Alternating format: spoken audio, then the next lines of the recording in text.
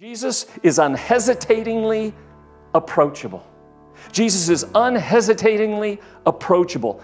Because here's the difference between Jesus and the religious leaders of the day. The more spiritual the religious leaders thought they were, the more unapproachable they were. The more holy they thought they were becoming, the more unapproachable they became. Jesus, who was God himself, is spectacularly, unhesitatingly approachable.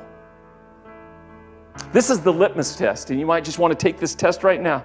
This is the litmus test for whether you are living in freedom in Jesus' way of life or if you are trapped by religion. Because religion says this: the more spiritual I become, the less approachable I become. Jesus says true spirituality makes you more approachable, not less approachable. And that is the heart of a Live58 church. Our vision, our goal, we're striving. We want to create a place where people feel the freedom to approach God. Our message is that no one, no matter what they've done or where they've ended up, no one is untouchable. Yet here's the danger. Here's the danger with us humans. I'll include myself. Humans left on our own, you and me, we gravitate towards the strategy of isolation.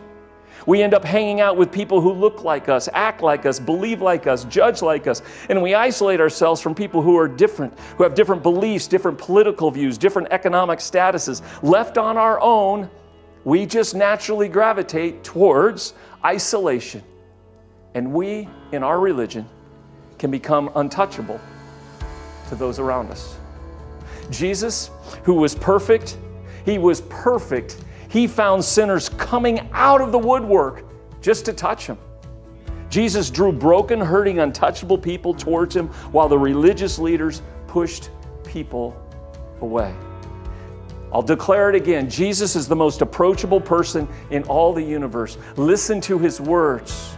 He says, "Come to me, all who are weary and burdened, those who've been rejected and judged by religion, who've been told they're untouchable, who've been told they're unclean. Come to me, and I will give you rest." Today, Jesus is waiting for people to approach him. And you may be holding back because you don't think you deserve to approach him. You just have to do what the leper did. You have to forget all the barriers and you have to run to Jesus and fall before him and ask him to heal you, to cleanse you, to empower you, to touch you.